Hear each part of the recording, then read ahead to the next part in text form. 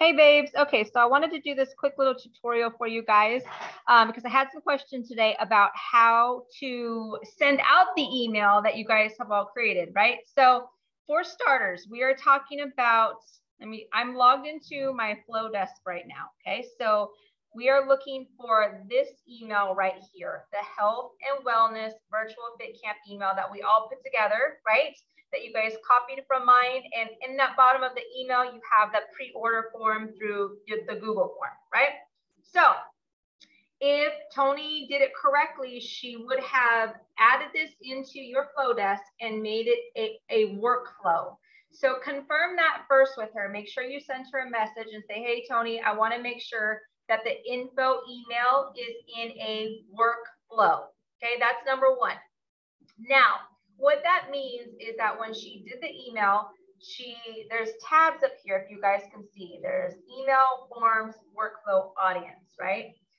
Once you create an email, when you make it a workflow, these are all my workflow emails. So what these are is that when I plug somebody into the workflow segment, it automatically sends them that email. Okay, so again, number one, you want to make sure that she set it up as a workflow. Okay, once you've confirmed that, then what you're going to do is you're going to go over to your audience, and this is where you add new contacts. Okay, you have to click audience to add a new subscriber. So if you see the black button over here on the right corner, it says add subscriber. So for instance, let's say she's done the email, it's set as a workflow, and now you want to send somebody the email, the info email, right? You're going to collect their info, and then you're going to log into here. You're going to click on audience again at the top, and then you're going to click add subscriber. And then it says add individual, right? So you're going to put their email, their name, their last name, and then here is where the trick is for the workflow. You're going to click this little button down here, and it's going to be called whatever she named it for you. Mine is health and wellness form. So I'm going to click that. And then that email, that specific email is going to get auto sent to that new person that I'm trying to send the email to. Okay, so hopefully that makes sense. I wanted to put out this short little tutorial for you guys. So once you've got your email, you've got it connected to the workflow. And then when you want to actually send that to somebody, you're going to go into your Flowdesk. You're going to click audience. You're going to add subscriber, add individual, and then you're going to put their info and scroll down to the bottom at segments and then click that segment.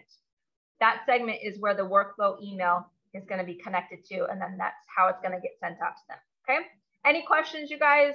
Let me know. I hope this is exciting for you all. I know we're already seeing Success Club numbers rise, so this is going to be something amazing coming into the new year for us. After this email, you're also then going to create your welcome email. So when a challenger purchases their pack, they're also going to go into another workflow for that, where they're going to get auto sent an email, and it tells them how to log in to do their workouts, how to drink their Shakeology, all the good stuff, so that you don't have to go back and forth in Messenger, and everything is organized. So I have a lot of workflows, a lot of emails that you guys are going to be copying throughout this process, but these very first two are going to be very important. And once you start just implementing these two, which was the info email and then the welcome challenger email, you're going to be rocking and rolling, babes. All right, take care, God bless, and let me know if there's any other questions you guys have.